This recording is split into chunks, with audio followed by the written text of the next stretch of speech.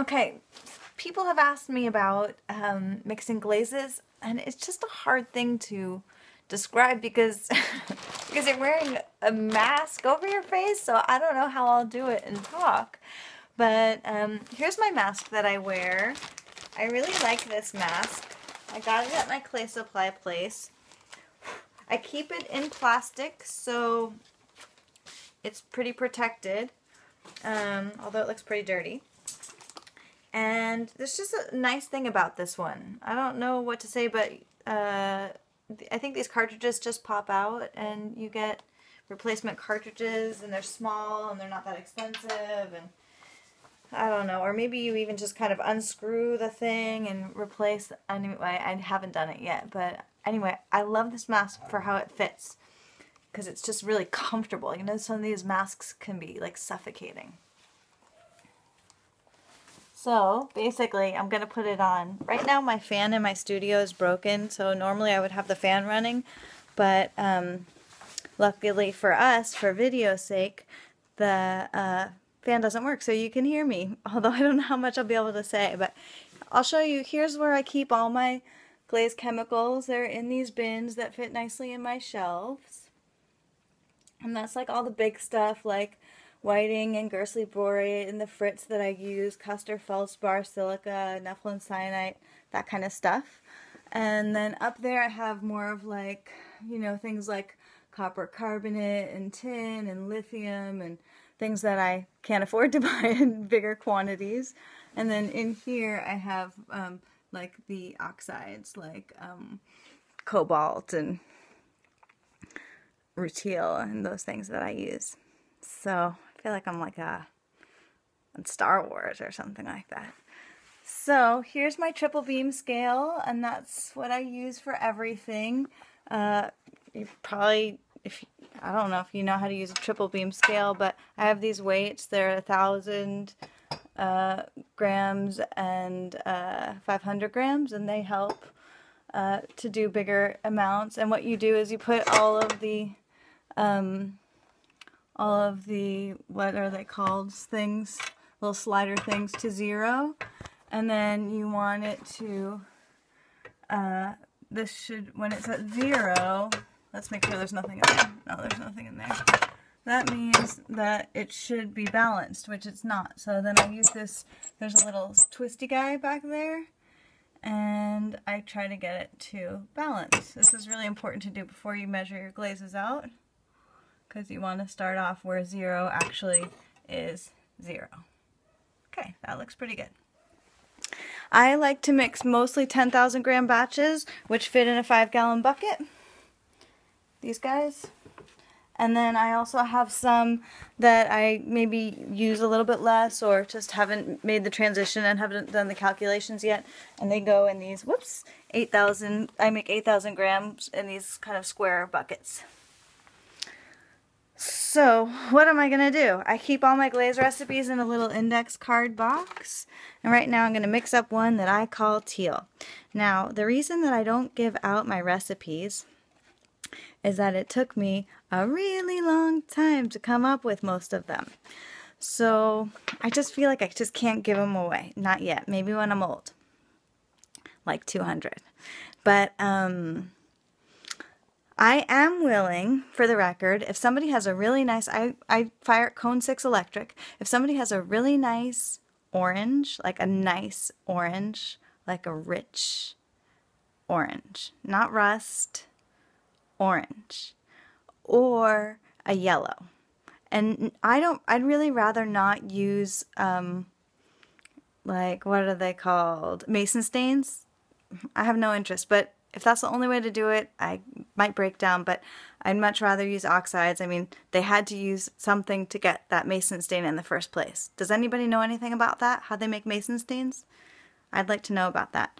So anyway, so here's, okay, so if you're mixing your own glazes, I think that the smart people find one glaze and then they like just do a lot of variations of that one glaze. So then you can just buy the main chemicals that are materials that you need. I hate calling it chemicals. I don't like it. So I call it materials. Get get the main ones that you need, like if your glaze has like Custer, feldspar, and silica, and nephsi, and whatever, and you have your like basics, then you don't have to carry like tons and tons of different materials.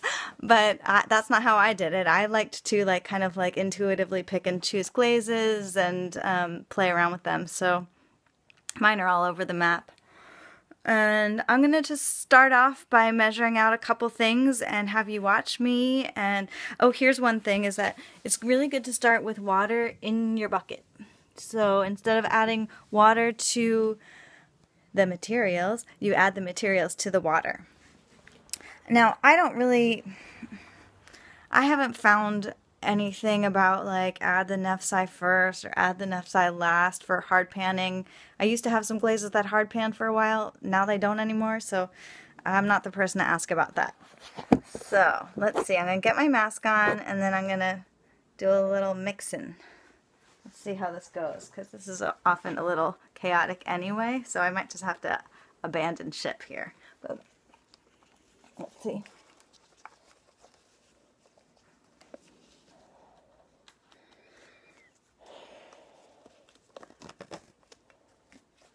These are really adjustable, you know, with these straps. You really want it to fit nice and tight. You want it to fit nice and tight around your whole mouth, so you look all funny when you take it off. That's why, so you can look really funny when you take it off. Okay. So, for this mystery glaze, we're going to start off with talc. I'm mixing. Huh?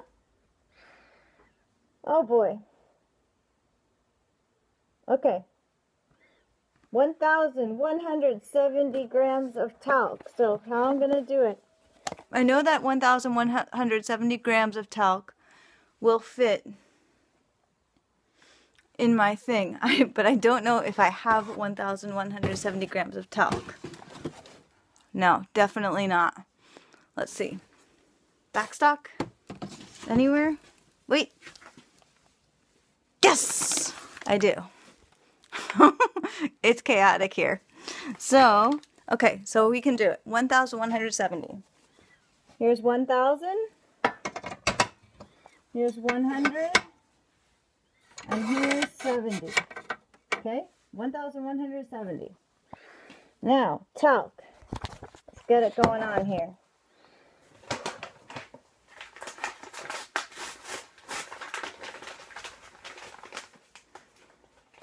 Okay. My favorite tool for glazing with big volumes is this metal scooper.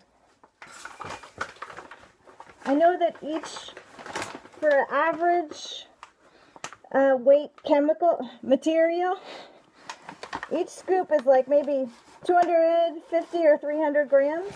So 3 of these should be good for this, right? 1,170, maybe a little bit more than 3. Whoop. Now wait, I should put you so you could see this.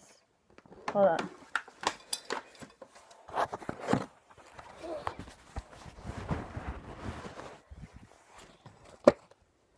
Not bad.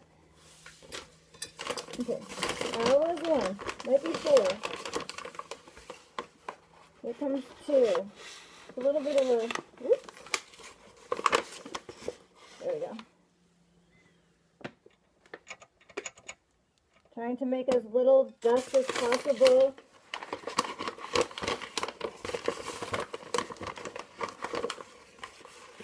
Here comes 3. Talc is a little bit on the light side, so might be 4.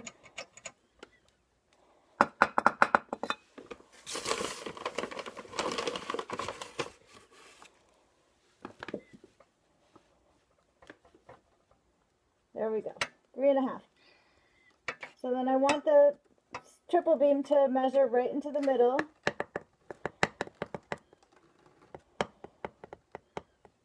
I'm tapping this lightly on the shelf above. It's kind of a nice little helper. That's it. 1,170. Now before I do anything, I'm going to double check everything. because it sucks when you make a mistake with glaze mixing. It really sucks. Suddenly you're doing tons of algebra, and which I like algebra, but anyway, it's nice to just mix it right the first time. So I'm going to double check first on my card. 10,000 grams, 1,170. That's what I want. I'm going to double check the weight. 1,170. Everything's right. I'm going to put my mask back on. And I'm going to pour this into the water. And then I'm going to, what I do is I cover it kind of quickly with my lid. So I'm just going to really gently kind of let it slide in there. A big dust cloud's going to form that I don't want, that I don't like. Try to get it all in there. And then cover it up. Now, a really nice trick, I always keep a brush around, and with this kind of amount it doesn't matter as much, but I'm just going to show you anyway, because when you get down to using your oxides it does matter. So then here's a nice thing to do, is to just take a dry brush and brush your container thing clean. Your pan clean. Okay, so then I'll go on and I'll do the rest of them. And then maybe I'll make a little second video about phase 2, which is going to be mixing and sieving and all that.